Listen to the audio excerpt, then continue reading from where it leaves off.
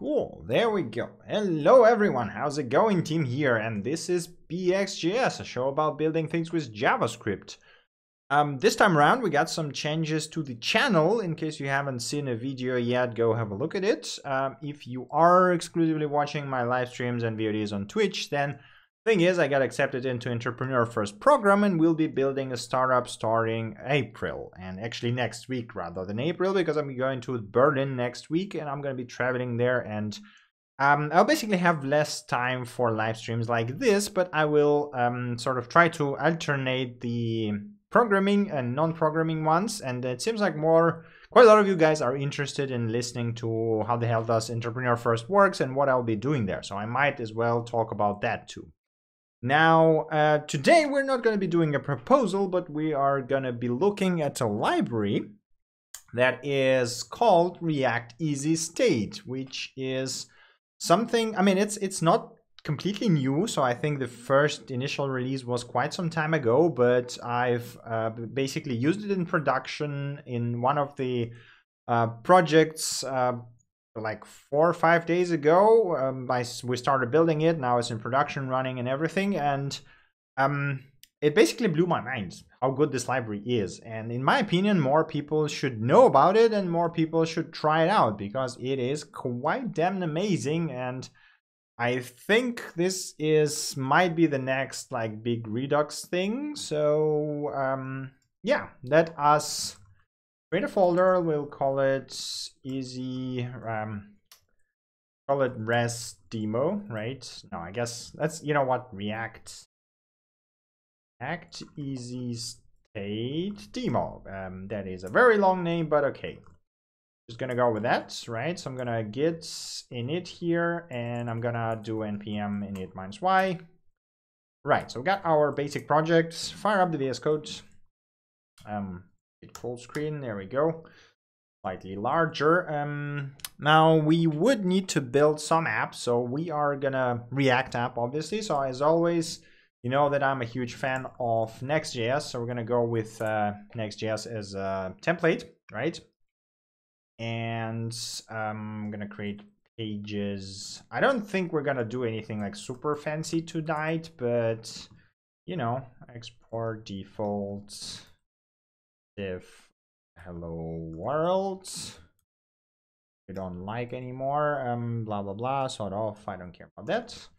So we need to ignore node modules. Git ignore. You know what? We don't need this VS Code thing here. Okay, git add git commit basic Next.js setup, right? So I got this thing. All right, I forgot to add the script, so I'm gonna copy that right now and then amend that commit because I don't want to mess up the history. I'll copy this, paste it over here, git amends. There we go. Done. Okay, so we got the basic setup, right? So we run yarn dev. We should be able to go to localhost 3000. Thank you very much. And here's our hello world, right? So we got the basic page. Now, let us start with a tutorial of the React Easy State. So first of all, we have to install it. All right, so I'm gonna do yarn add easy state. Then I'm just gonna copy this bit here and do it like this, right? So we are gonna look at the source code in a second, but let me just show you that it actually works and make sure that it actually works myself. And after that, we can actually start looking at the library, right? Okay, yeah, because we need to cast the time to string, right? There we go. Now you can see the clock are actually working, right? And let's have a look at the code. So we have two methods from the React Easy State. We have a store method and we have a view method. Store method is a wrapper around an object that makes this store reactive, right? And the view method is what wraps the view to make the view react to the store.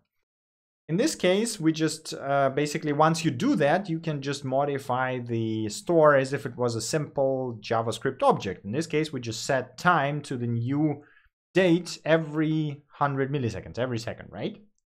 Now, you can see it works, and it's amazingly easy to do. So let us do something a bit more complicated with it, right? So this is way too simple. I think this is kind of boring, right? So I'm going to create components here, and I'm going to create store.js.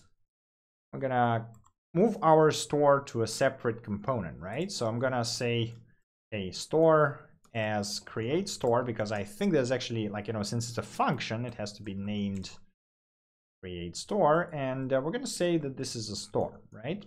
So, and it's going to be export default store, right? There we go. So here's our basic export. For now, let's just put it as a time, and this case I actually need a view here. So in this case, we're going to have our so it's going to be store time. Come on, I am terrible at this toString. There we go. Okay, so we import store from, that's gonna be component store, right? And theoretically, if I didn't screw anything up, we should see one date. All right, we don't really change the store in any way.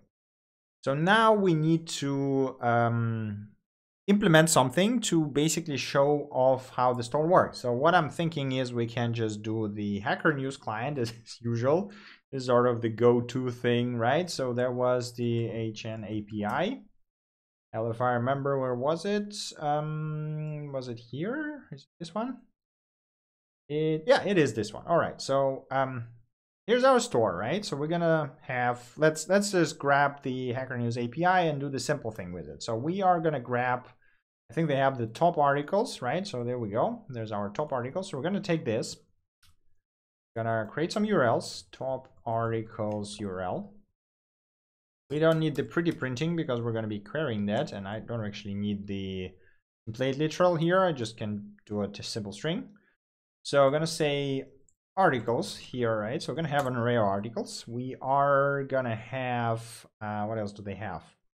We have the articles, top articles, which returns us an array of IDs, right? So after that, we need to get an resolve that into the item itself, and the items are here, right? So this is gonna be our const article ID. I guess generate. I screwed up const as usual. Generate article URL. So this is going to be a function. It's going to take an ID and return a new string. Once again, we don't need pretty printing here. We're going to say this is going to return string like this, right? Very straightforward. And once we have the article, we have the kids, which I think it also uses item. Yes. So yes, in this case, we're going to say generate item URL, right? We're going to have current article going to be false, and we're going to have comments, right, which is going to be array as well. So far we are not doing any magic here, so this is going to be our basic data structure, and then there's going to be our methods. So there are two ways of building the stores. Essentially, you can put in methods right away. So like, we can say get articles, it's going to be here method, and it's going to be like a sync, and then we can do our stuff here, and that's going to work. Alternatively, you could actually just say that, okay, this is a const get articles method, which is a sync, it's a function, and that also works. So this basically whatever you prefer. So in my case, I actually prefer functions because it is easier to work with them, and I am going to do it this way. And additionally, what I'm going to do is I'm going to export the store and functions as a separate entities using named exports, right? So we would have to actually import a store like this. Right. Okay, so we got our get articles function, which means we have to actually fetch that stuff. So we get to fetch top articles. So we're going to say article IDs is going to be a wait fetch, and then we just resolve it to JSON, right? Okay, and let's just say store article IDs. Oh no, wait, articles, right? Equal article IDs. Did I screw up article spelling? Yes, I did. Okay. What? Okay, screw up const spelling as well. Man, I'm too tired today. Okay. And we need to export them, right? So there we go. So we got our get articles function, but it doesn't really do much right now. It just fetches the URL and then gets the IDs, right? But the thing is, if we get the store and get articles function, so right now we would have to rewrite this component a bit. So let's say class index page extends react component, right? And render is gonna be this. Turn that stuff. Okay, and then we have a constructor. Got props, so we say super props, and in this case we only need state, but component did mount, for example. So we will request the data on mount, right? Just gonna say this state so that the linter stops complaining about that, because we are probably gonna extend it later on, right? Because we need to click on stuff and so on and so forth.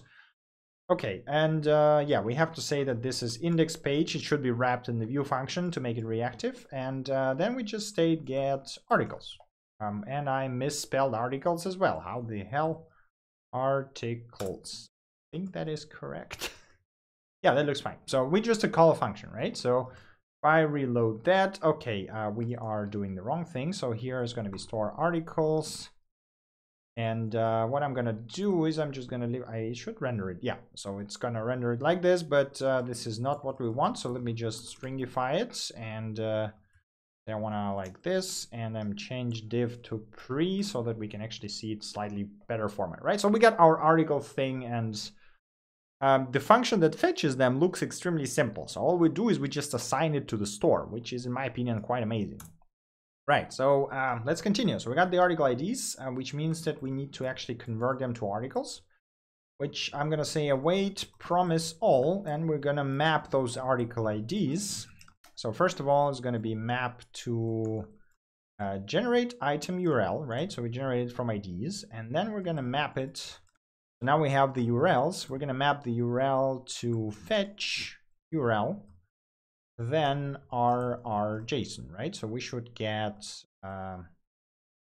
resolved articles essentially. If we load that, did I screw something up?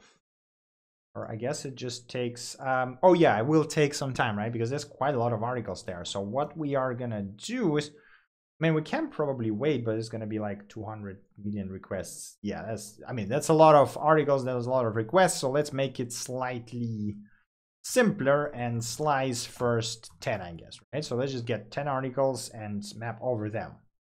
That should make it quite much faster, right? Load that, and there's our articles. Okay, there we go. Okay, so now we have relatively fast rendering and relatively fast resolution of the articles.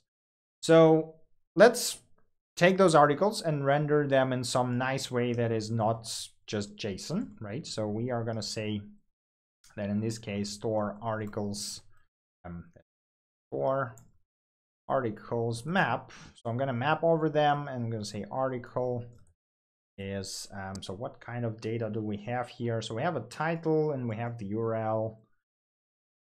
We have a score, right? So let's just say React fragment. We don't really care about the wrapper in this case. So it's going to be div. Is gonna be article. Yes, URL is, yeah, I mean, it's a unique identifier, so we're gonna go for URL here. Then we're gonna say h1 is gonna be article title, right? It's gonna be wrapped into ahref. This it would actually need href in this case. We want our own link here, right? So we're gonna do that. But okay. So just do this and close the A so that we have actually some link. This and score, I guess, yeah, we can put a score somewhere next to it, say, and am I mistyping everything today? It's gonna be article score, and that's basically it. So now we, yeah, okay, so that is probably a bit too big. Maybe I just style it myself instead of doing all of that, right? So this now should align them, yeah, in a nicer way. Let's say class name article, and in this case, let's just say style JSX. Style it with inlines, some inline JSX styles. The if I remember how the guys at the Next.js call this thing, but whatever. So it works like this. And say margin bottom, like bottom 5 pixel or something, right? So it's a bit more. Okay, so it's a bit more spacey. Call it this way. Article A is gonna be margin right 5 pixels. So again, it has more space. Come on, sort of. There we go. Okay. Now we have sort of a list, and now we need to allow clicking this and showing, or actually loading and showing the article data, right? So first of all, I think I just drag in the Bulma again, because I mean, I feel like we need a grid, some sort of a grid to show the article on the right side, right? But I don't want to, like, we can use CSS grid properly, but I don't actually remember it that well. So, but I guess, you know what, let's just do CSS grid, because why the hell not? Yeah, and there we go. You can see I refer to that quite a lot. So we need a wrapper. Name wrapper. Gonna be our div. This is gonna be our grid, and then we're gonna have div class name left column div, and then we're gonna have div class name right column, and that's it, right? So content here. Right, so now we just take this wrapper code here. So we got, yeah, auto rows. I don't know if we need to template columns, repeat, I guess like this. And we need this stuff. So this is gonna be left column, right? It's gonna be column 1 row, yes, 1/3. I guess 1/3 is fine. So it's gonna be 2/3. I guess, yeah, we repeat 3, so that we have grid row is going to be 1 as well, and this is going to be right call, right? So there we go. I think that should work. Here, there's our articles. There we go. There's our articles. So the content it seems a bit. Why is it so long?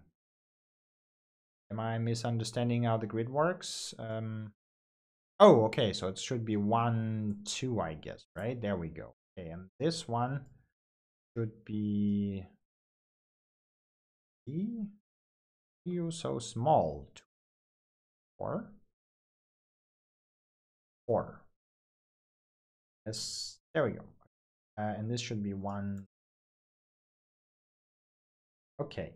So one more thing, we want a loading indicator, right? So we have the loading now. So I guess we could say loading articles, right? False. And what we're going to do here is going to say state loading articles equals true.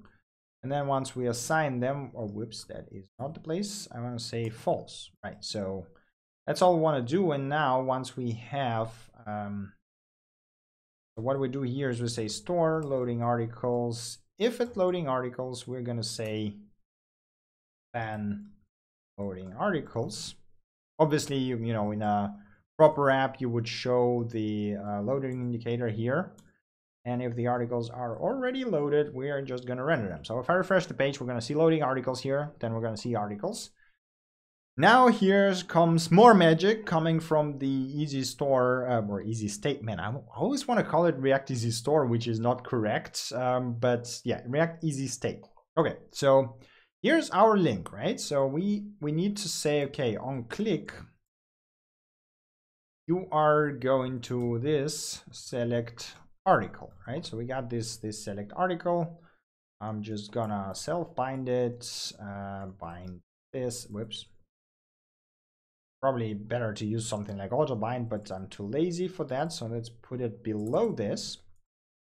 Let's select article, and it is actually that is not correct, because it should be doing this, because we don't even need to bind it, because it needs to pass the article. I guess, yeah, it would be better if we just pass event as well, so that we can cancel all the jumping, right? So we don't need this bind here actually, and this is gonna be article events, and events prevents default, so that nothing, come on, prevents default. It's not hard. There we go. All right, so what we need to do now is we need a function that will set current article and fetch comments, right? So we're gonna create it. Const set current article. This is going to be again sync, because we're going to be fetching stuff. So we're going to say article here. All we need to do is, first of all, let's say that we have loading comment. I guess below would be a better place. Loading comments false, right? So again, loading comments true. There's our loader. Next thing is then we say store current article, right? And now we need to take that article and hell, if I remember how I think it has like children or something, kids. Okay. So we don't need that anymore. And then we say that store current article kids. Oh, kids. I guess we can just say comments, right? And then it's gonna be store current article kids map. And again, we need await promise all, so we're going to map that to promises. I'm going to map id to get no, what was the function name? Generate item URL, generate item URL id. And then we're going to map again, this is going to be URL. We're going to map it to fetch, once again, very easy. Then our JSON. And that's actually all we need to do. Wait, one more thing. We need to say that we are no longer loading, right? Okay, so once we get this, we just import the function, which is going to be set current article, and we just say set current article, right? That's really all we have to do here. And then here in the content, this is gonna be, let's just say store article. So obviously in the beginning it's not there. Right, because we need href here. I'm an idiot. There we go. Okay, so we click that, and you can actually see how it updates. What? Let me just copy this JSON, because I don't understand what's going on here. I mean, I guess I could just pre it, so we can say pre. They just stringify it with null 2. I mean, that's not exactly the right way of doing that stuff, but yeah. Where is my article description? How do I get it? Don't I have it? I guess it doesn't have it because it has the URL, right? Okay. Right. So we get that. Is there an article that has description? Ask HN or something among those lines.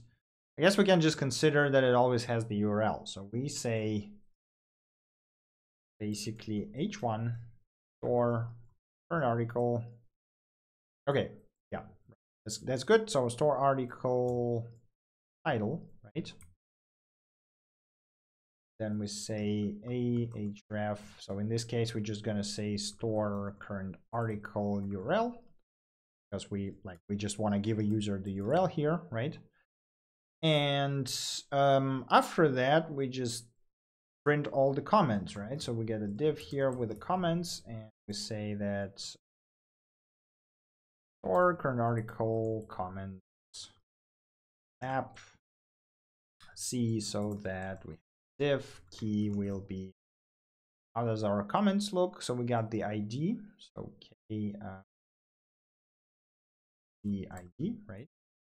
I mean, obviously this is not complete because there are kids to comment, so you have to be a bit like get through them if you want to resolve the full comment tree, but we're just going to go for the top right now.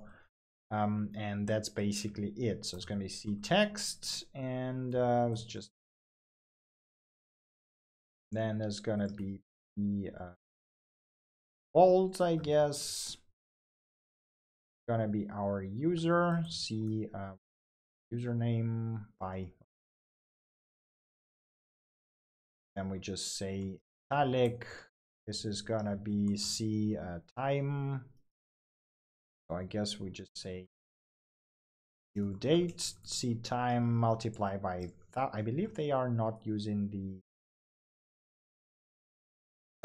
okay, a map of undefined, right? So we basically need a thing here. So if it's a store current article and store current article, so it's if current article is there, we print all this, right? What am I? Oh, right. Okay, we need a fragment around it because we need some parent element. But okay, then there we go. We got fragments, and if store loading article, no, loading comments, right? So we actually don't need to put it here, but rather over here. So loading comments, and loading comments, and otherwise render this stuff. We don't need this thing here.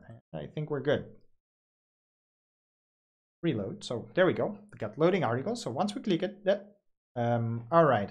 Yeah. Okay. So time to locale string. Fix it. And we don't really need that JSON render anymore.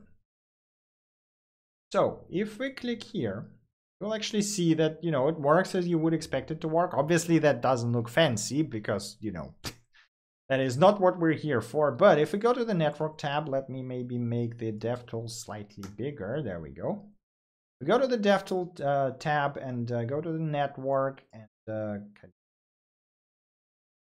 touch. And say that we have the super shitty internet, my favorite profile that like does everything super slow. You will actually see that, okay, maybe that was a bad idea.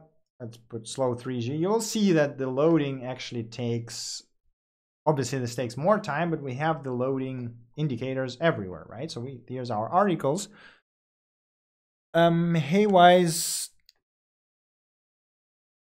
still shows, yes, you are correct. I forgot to update the description. I will do that after the stream. Thank you for reminding me. So I did update the widget thingy for the Saturday already, but did not update the description. That's correct. Thank you very much. Okay, I guess fast 3G maybe, because that's a bit too slow. Okay, there we go. So we can actually see that the articles are loading. It takes, okay, 4 seconds. That's quite a lot of time actually. Just for a one fetch request. How big is that thing? Top stories. It is 4.7 kilobytes. Why does it take so much to get it? Oh, because it resolves like a few more kilobytes per story. Okay.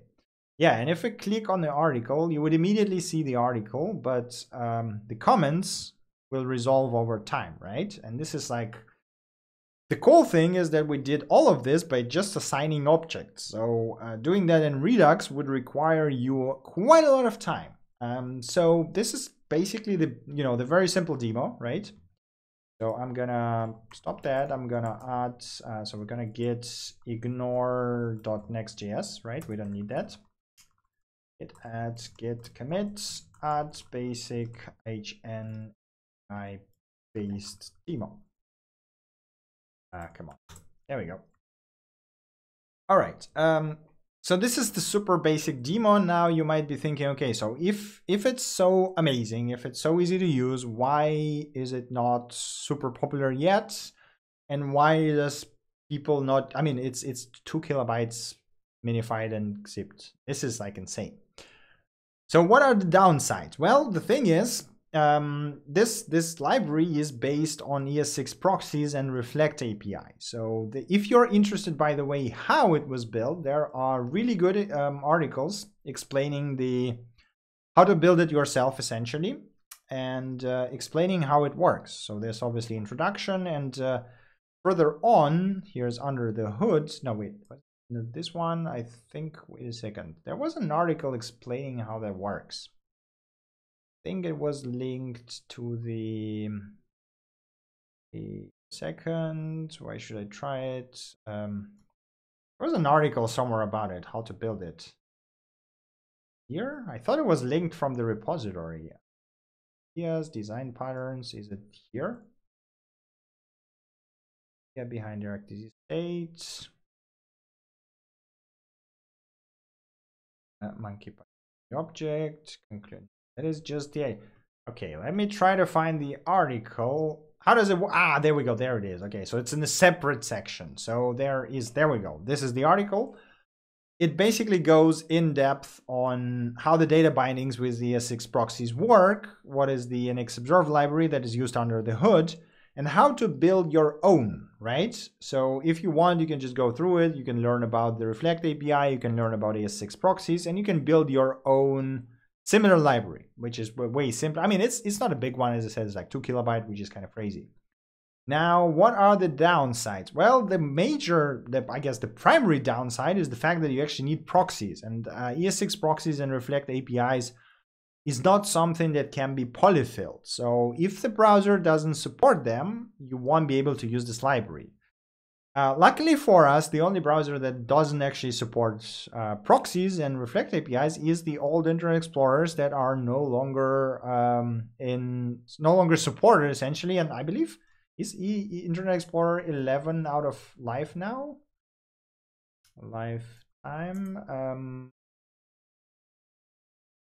End of life, yes, that's what I want. End of life. I believe it was terminated quite some time ago. Yeah. Whoa! Oh, for reals? That is way more than I expected. Is it still supported? It can be 2025, right? In the support lifespan FAQ. Okay. But okay, so basically, unless you have, it's crazy if it's 2025, but unless you have a customer who is very specifically saying that your app should work in an ancient Internet Explorer 11, which is pain in the ass to work with anyway, you can use this library, right? So there is a way to use it in React Native as well, because as far as I know, the React Native doesn't really support proxies out of the box, but you can use the JavaScript core, which does support that. I believe this is what they are suggesting here too. Let me see. Yes, exactly. So they are saying that you need to do the GSC Android build. I don't know if there's an iOS equivalent of that, but I imagine not, right? So there's probably, yeah, no, iOS 10. Oh, okay. So iOS 10 actually has proxies. Okay, cool. So you can use it on Android with GSC and on iOS just like this, which is kind of great. iOS 10 obviously, but you know, iOS adoption is not a major problem. So the only problem with this library is that basically it doesn't work on Internet Explorer. But then again, you know, if you don't have to support Internet Explorer, doing this, like all of this great stuff, instead of running Redux and doing like 2 million lines of boilerplates, is kind of amazing. And yeah, I wholeheartedly recommend this library if you are building a new thing and you are not in a need to support ancient browsers. It is damn great. Yeah, that's basically it from my side for today, unless you guys have any questions or something is unclear or you want to discuss something else, do let me know. Meanwhile, I will push all of that stuff to the GitHub. And yeah, if you don't really have any questions, we can just wrap it up here for today. Right. Full demo for React easy state. There we go. And we also need a README file, right? So I'm gonna MD. Yes, I'm just gonna copy it from old repos as I usually do because I'm lazy as hell. Go here. README, come on. Okay. Example app that uses React easy state as a store. So I'm building on using React easy state. All right, let me have a look at the chat. I'm gonna butcher your username, but you are very welcome, Mikeltar. Is that correct? Mikeltar? Mikel? I don't know. Please tell me how to pronounce it. That is too hard. For introduction to React Easy State. That's what I'm gonna call the video. And I need to kill that YouTube link here. Simple app that shows how to use. Probably should copy that and start pasting it everywhere because I'm too lazy. State as a store for React apps. npm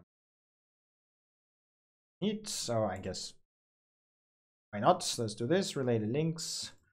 React Easy State. That's actually all we want to have in there, right? React State. So the cool thing is that actually there is, it's quite actively developed, and there is middleware support that is coming in quite soon, which is also pretty neat. So you basically will be able to plug in your middleware, and there's a lot of, I mean, it's pretty actively maintained, so it's a great thing. It's always great. Git add readme, git add readme. There we go. And I guess I can just I closed the repository, didn't I? Yes, I did. Damn it. All right, add this and push it to the origin master. Mikkel. Ah, okay. I do know the name Mikkel, so that makes it easier. Yeah, thank you for tuning in, Wise. Always welcome on my streams. All right, so I think we are basically done. Yeah, there you go. Okay, cool. So let me just watch it, I guess, if there are any questions here. And yeah, that was quite straightforward. Hey, Renato, yes, you are late. It turned out to be a pretty short stream, but I mean, the library is so simple that literally all the store fits into 35 lines of code. I just thought it, you know, it was so amazing that I could not show it off. But just look at this. This is like, hey, now we're loading. Now we're articles. Now we're not loading. All you need to do to make it, basically to use it. Isn't that amazing? I mean, in my opinion, it's amazing. Okay. So we're done with this. We're done with this. Yeah, I guess, I don't. Do you guys want to see something else, discuss something else? This lib does work, so I just discussed this. It does work in React Native, but only in specific versions. So the main problem with it is it relies on ES6 proxies and Reflect API. They are not in Internet Explorer and they cannot be polyfilled, so you won't be able to use it there. And in React Native, it is usable from iOS 10, I believe. Yes. And for Android, you have to use the GSC, which is the JavaScript core that has the goddammit, proxies in it. Otherwise, you won't be able to use it essentially. So, like this line is essentially says it all, right? So if there's ES6 proxies, if they are supported, you can use it. If they are not supported, this library won't work, and there's no way to polyfill it, unfortunately, because of the ES5 limitations. Okay. Any other questions? So what I want to do, I think I don't really want to do anything else. We pushed it. Yes, we did. We have everything here. We have the README file. Cool. Okay. Doesn't seem like you guys have any more questions. So again, just to give another update on the whole situation with the live streams and videos and everything, I got into electronic first. That is not what I want to say. Entrepreneur first program. And starting from the next week, so I'm the next Wednesday, there will be no live stream because I'm going to be traveling to Berlin. I will be trying to build a startup. I have no idea how this program works. It's basically bringing up 50 people together and putting them in the same room and making them form teams and build stuff. So I don't know what's going to happen in there. But I think I will do like live streams and videos covering my journey there. So we'll talk about what we did, how it worked.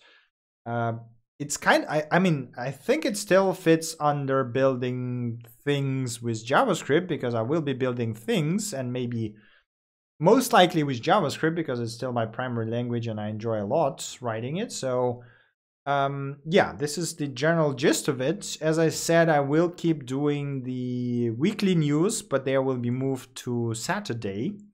That is one change. And then there was a really cool suggestion on the YouTube video, an announcement I posted. So someone suggested that I alternate the streams, like 1 week I do the stream or video about the startups thing, and the other week I do the programming. So if I will have enough free time, and if the program won't be like kidding me, that is exactly what we're going to do, because I still enjoy programming a lot and I still want to do that. So yeah, if you have any other suggestions or ideas, please do send them my way. There is a high possibility that we'll have to shift the today's stream to the later time, because I might not be free at this time, but we're gonna see how that all works out, because I honestly don't really know any schedule or whatever. I don't really know how this stuff works, right? So I never done anything quite like this. I've been in a traditional accelerators, but this is not it. So they didn't ask for any ideas or anything. They just hired people or accepted people based on their stories, I guess. And yeah, we are gonna see how all of that's gonna end up. Yes, people. Yeah, Mikkel, thank you for the congratulations. That is really. I mean, I didn't expect all of that stuff to happen, to be honest.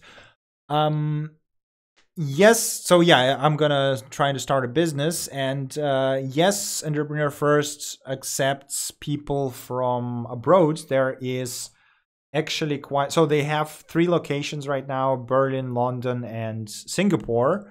And so the Berlin one is they just started it, and we have 50 people, I believe, in this, or at least 44 in this cohort. And I've seen people from at least 7 countries, I think, right now. I mean, some of them already live in Germany. Some of them will be moving here or coming here for the duration of the program. So this is not, they basically don't really care much where you're from, as long as you can go here for the program, right? During the podcast, I mean, that's so basically why I suggest doing the updates and experience on the EF thing during the podcast. That might be optional. Yeah, I've been doing too much hard tasks today. My head just refuses to think. That might be an option, but I don't know. Like, I mean, the JavaScript news usually take about 1 hour, and then like talking more over that without sort of preparing would be a bit tough. So I would prefer to have it as a separate thing. Plus, I think that, you know, basically the podcast would make it more interesting for people who come to solely watch and listen about the news, right? And then if you don't care about the startups, you can just don't watch my videos on startups. So this is my thinking, basically. Okay, let me see. Any other questions or other stuff you want to ask, discuss, whatever, suggestions? But I'm barely thinking right now. I think I just need some coffee and play some video games.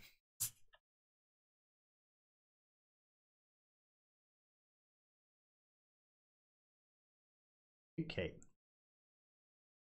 Doesn't seem like you guys have any more questions. Well, thank you very much for staying with me through today's stream. The demo is now on GitHub. I seriously recommend checking this library out. It is amazing, and I think it's going to change the way I build React apps, because it is so easy to use.